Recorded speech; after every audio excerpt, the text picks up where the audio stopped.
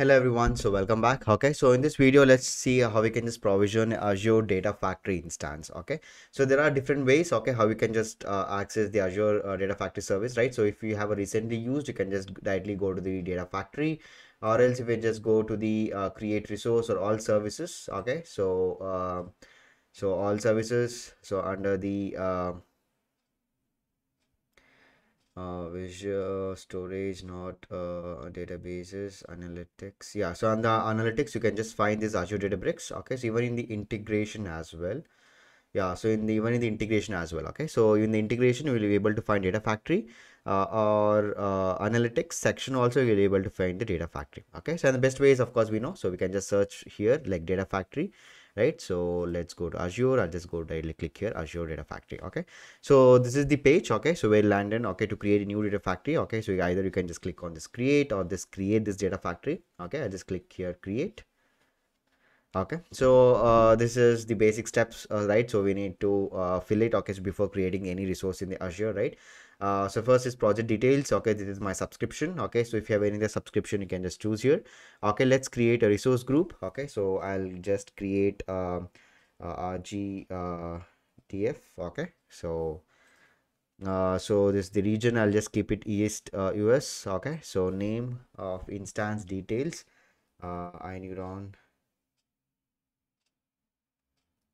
I need on instance, I'll just give it. Okay, and the version, yeah, so in the version it's very important. Okay, so v1 is very old version. Okay, so where we don't have any much features. Okay, in the v2 it's recommended, you can see. So and when they're telling the v1 will be deprecated soon. Okay, so I'll just go for the v2. Okay, so now, so if you have any git configuration, you can just go and just create it, but right now I don't want to add any settings here. Okay, I'll just only click on review and create. Okay, so under the git configuration, you can just check this configure git later. Okay, so let's review and create.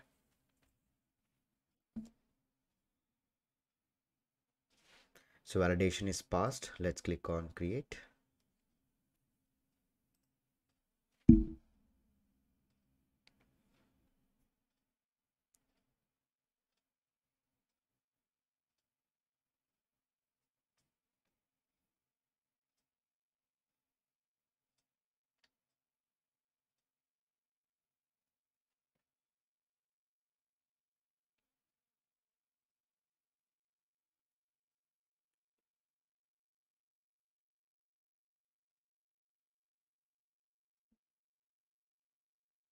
Okay, so deployment is succeeded. Okay, so here you can see the deployment details. Even you can just download this. Okay, okay, so let's go to the resource.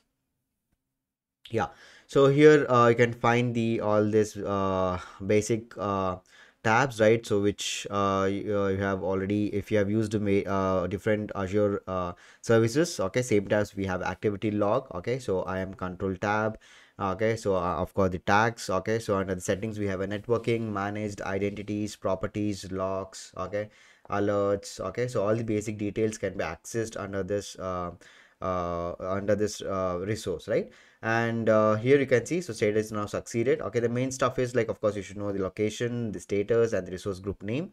Okay, so everything is good here. Okay, so now let's go and get started with this. Okay, you can just click here like open Azure Data Factory Studio. Okay, if you want to know more about the documentation, you can just click onto this.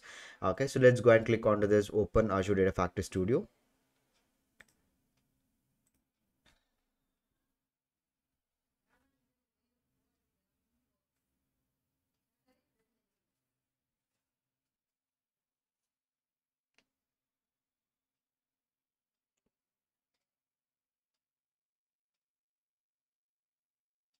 Yeah, so here so this is the page. Okay, so where we'll land in. Okay, if you are clicking the Azure Data Factory Studio. Okay, so here so we have a different options. Okay, so whether to ingest the data, or if we want to create a data pipelines, or transform the data, or if you want to configure the SSIS, right? So here, okay, so we'll set up a code repository right now. No need, I'll just cancel this out. Okay, so here, okay, so if I just try to expand this, okay, so these are the if I just expand this blade, okay, you can see like we have different tabs here. So this is under the home, okay, so where we right now here. Okay, so from here also we can just create all the pipelines, okay, if we want to Power Query or data flow data set. Okay, so all these things can be created from this. Okay, so by clicking onto this new, okay, under the home page. Okay, next we have author. Okay, so under the author, this is the main development area. Okay, so where the most of the data engineers spend, right? So here you can see like we have a pipelines. Okay, so if you want to create a pipelines, okay, so this is what the pipelines. Okay, so this data set, we don't have any right now pipelines, right? If you want to create a new pipeline, we'll directly clicking onto this and create new pipeline. Or if you have already template, okay, you can just try to get that pipeline to template. If you want to create a folder, okay, you can just try to create a folder here, right? So next we have a data set. Okay, so right now we don't have any data set. Okay, if you want to create it, okay, if you or so you can see like we can create a folders under the each sections as well. Okay, so next we have a data flow. Okay, so right now we don't have any data flow. Even you can just click on this and create a new data flow here, right? So this is the Power Query. Okay, so whatever you saw in the home tab, you will be able to explore all these things in the author. Okay, where is this is the main development area here, right? So next we have a monitor. So from the name itself, we can just identify, we can just monitor whatever the pipelines or triggers we have created, right?